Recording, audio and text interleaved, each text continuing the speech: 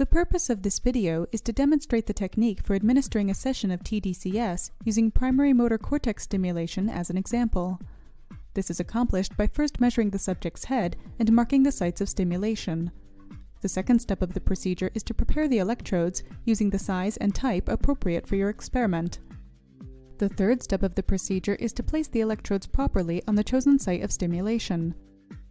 The final step is to determine electrode contact, the polarity of stimulation, and to set the stimulation device settings, such as intensity and duration. Different electrode montages can vary the effects of tDCS.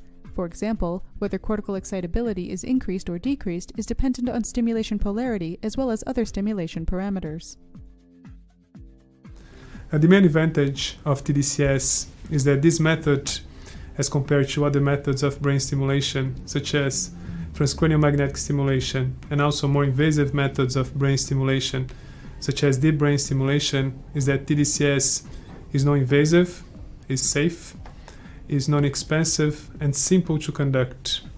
Also, tDCS has an important feature as it induces a change in neuronal membrane threshold, so it results in an increase or decrease in neuronal firing.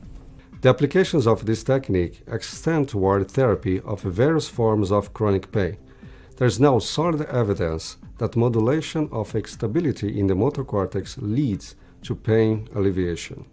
Though tDCS provides insights into neurotherapeutic mechanisms for chronic pain, when applied to other cortical regions, including the dorsolateral prefrontal cortex, this technique can also ameliorate neuropsychiatric disorders such as depression and cognitive dysfunction. Generally,